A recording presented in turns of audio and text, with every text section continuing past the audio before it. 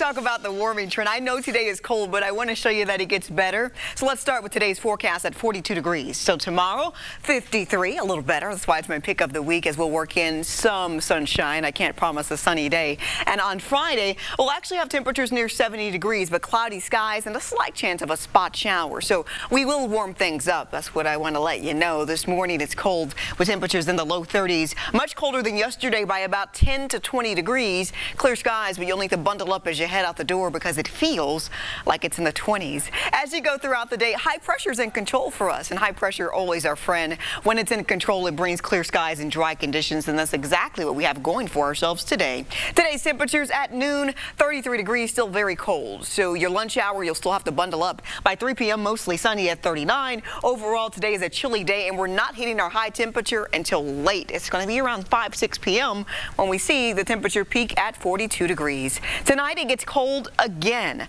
Temperatures fall below the freezing mark, but after tonight, we're going to start warming up, and every day gets a little warmer. Your Thursday forecast, I think Thursday's my pick of the week. 50-degree temperatures combined with a little afternoon sunshine. I think 53 degrees, not bad at all. Friday is definitely warmer. Friday starts out with temperatures in the upper 40s and low 50s. And as we get into Friday afternoon, I think temperatures are near 70 degrees, but Friday has its problems. One problem is a very gusty wind. Problem number 2, cloudy skies for us on Friday. The chance of showers with us, but it's slight on Friday as you go throughout the day. We're just really watching that warming trend as we head into Saturday. So Friday, 67 degrees. I think we'll see a spot shower. A better chance of showers and thunderstorms on Saturday.